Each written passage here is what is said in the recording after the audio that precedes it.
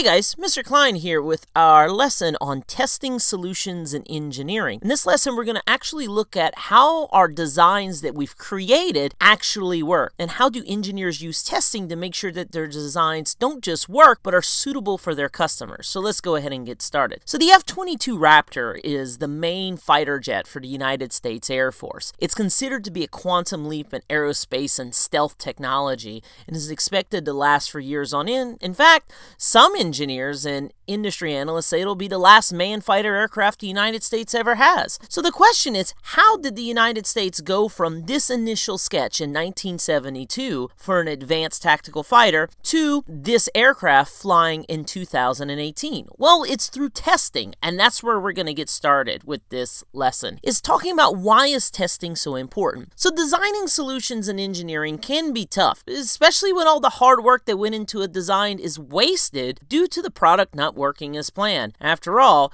you could put all this work into this housing complex, but it isn't any use if it collapses. How do we make sure stuff like that doesn't happen? Well, engineers minimize the chance of a design's failure by subjecting their design to rigorous and systematic testing. It is through testing that an engineer determines whether the product operates according to their design, finds areas for improvement in future versions, and meets the needs of their customer. As a result, again, going back to the F-22, it is through testing that we went from 1986 to 1988, over 2 years, such a radical design of the aircraft to what we have now. So let's go ahead and let's start filling out our graphic organizer. So testing engineering designs. Why? Well, it's to make better informed design decisions in order to make our design better. In our next section, we're going to talk about what we actually use in order to do testing, and that is a prototype. So in many testing projects, engineers actually don't use the example of the final product in order to test, but rather they create a modified version of their design that we call a prototype, okay?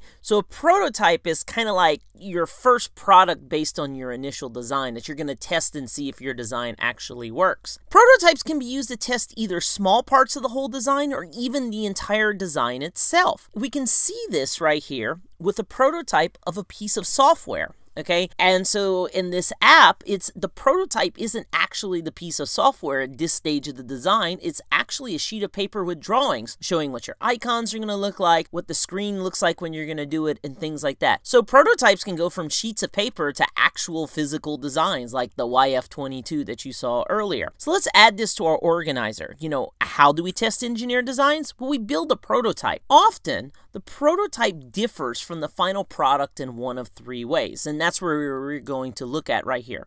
So first off, often the prototype is made of materials that are different from that of the final product. If the final product requires expensive materials, what will often happen is the prototype might be built with cheaper materials, because you don't want to go through, in case of an airplane that crashes, that's a whole lot of waste of money. So even though we have all this computer-generated design and things like that, most cars are still getting their initial shape through the use of clay, where sculptors and engineers figure out the layout of the car before they move forward. So let's add this to our graphic organizer. Okay, so you build a prototype. Well, one will be with cheaper materials. And the next difference is that prototypes are often built in a different manner than the final product, usually because they're built in such small numbers. You might build 1 million different widgets, but your prototype's going to be built one at a time or a few at a time. As a result, you have to build it a little bit differently. And you can see this from an old school toy transformer. Okay, the prototype is on the left, a Starscream, and the one on the right is the actual product. The one on the left, you don't see any paint, it's all made with the same color, and you don't see any of the differences there. It's just to make sure that the transformer would well transform, and that's what they wanted it to look like. So let's add this to our graphic organizer. So a prototype usually is made of cheaper materials, it's made in smaller numbers, and finally, the details in the prototype versus the final product can be quite different. The reason why is some prototypes might differ in size. For example, airplanes in a wind tunnel, they make a small model and they don't usually create a larger mock-up of one for a wind tunnel test until much later on, if at all. And even in terms of completeness, when the prototype is used to test a single component of the final product. In other words, you know, like in some cases of cars, they might just put the base of the car down and test something instead of building a new car. And we can see the details going back to the YF-22 and F-22 right here. This is from a magazine magazine article in 1998 showing all of the differences between the prototype, the YF-22, the one on top, and the F-22, the fighter jet that is in service today. So there's all of these major improvements and differences to the exterior of the plane, not to mention everything that was different on the inside of it. So let's go ahead and let's finish out this section. Is that, prototypes may be made of cheaper materials, they're made in smaller numbers, and they often have different details. And so in our next section, we're going to actually talk about the type of tests that engineers use to see if their projects will actually work as intended.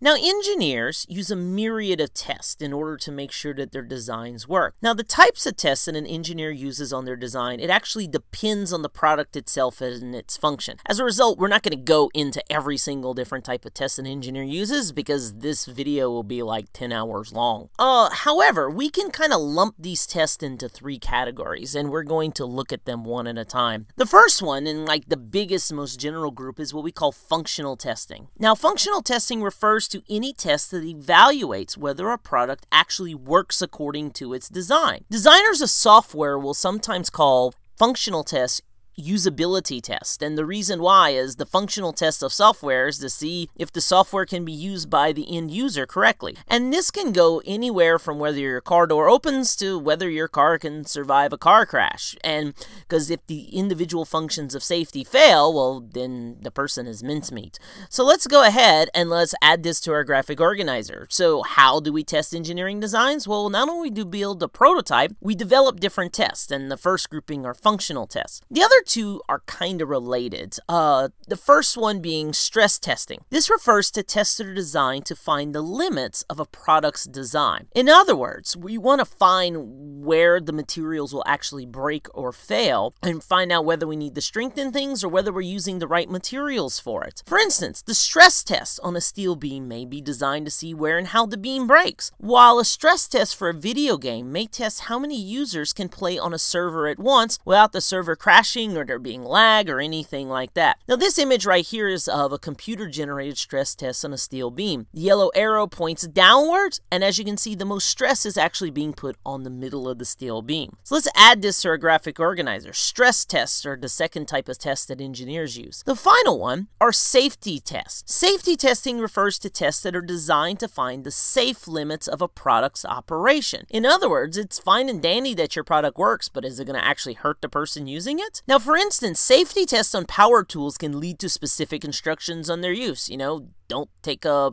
electric drill and throw it in a tub. Like, don't try that at home. Ever. Not only that, they could be to the development of protection for the user and the product itself, and which leads to things like, things that help keep your head from being caught in a car doors that automatically closes. Oh, you might want to make sure it actually works.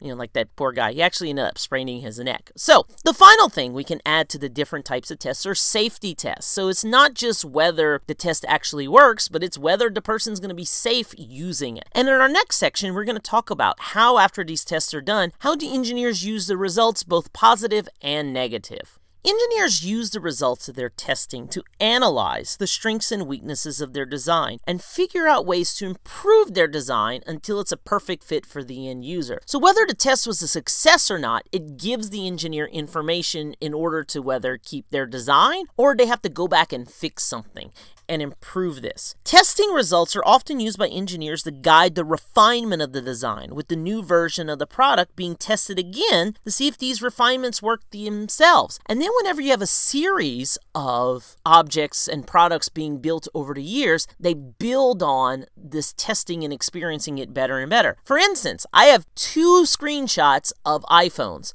The one on the left is from the iPhone 3GS in 2009, whereas the one on the right is from the iPhone X, came out in late 2017. As you can see, the screens got bigger, much higher quality, and also over the course of time, if you notice, the icons actually change in their design sense. In other words, the original ones kind of have that realistic look, skeuomorphism, which which I slightly mispronounced, whereas the newer iPhone, the iPhone X, the design is much flatter. But you can see how, for instance, the App Store that designed A has kind of changed over time, but it keeps the same design influences with them. So let's add this to our organizer. What's the purpose of building the prototype and developing the test? Well, the whole purpose is to improve the design. Maybe not in your final product you're about to release, but if you continue developing and releasing products, it can make changes down the road. And in our final section, we're going to talk about a specific form of engineered design thinking that's totally wrapped around the testing process and allowing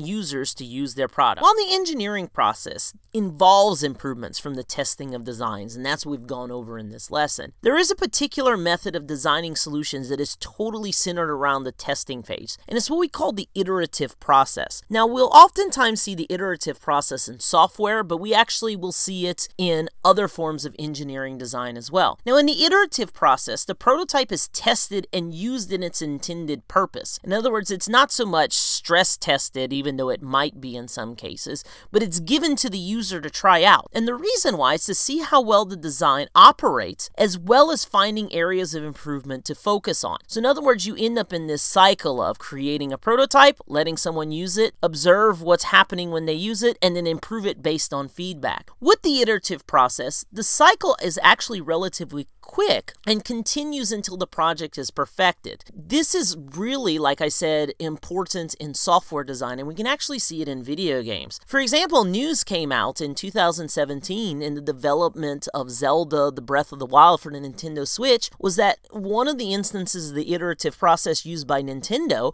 was they created an old school Nintendo Entertainment System based game of Breath of the Wild for playtesters to work on. They were working on some sort of game mechanic, and they put it out for users to play it and try it internally, and the lessons of which resulted in this breathtaking game that sweeps pretty much all awards before it. And as a result, Zelda: The Breath of the Wild is a perfect example of the iterative process.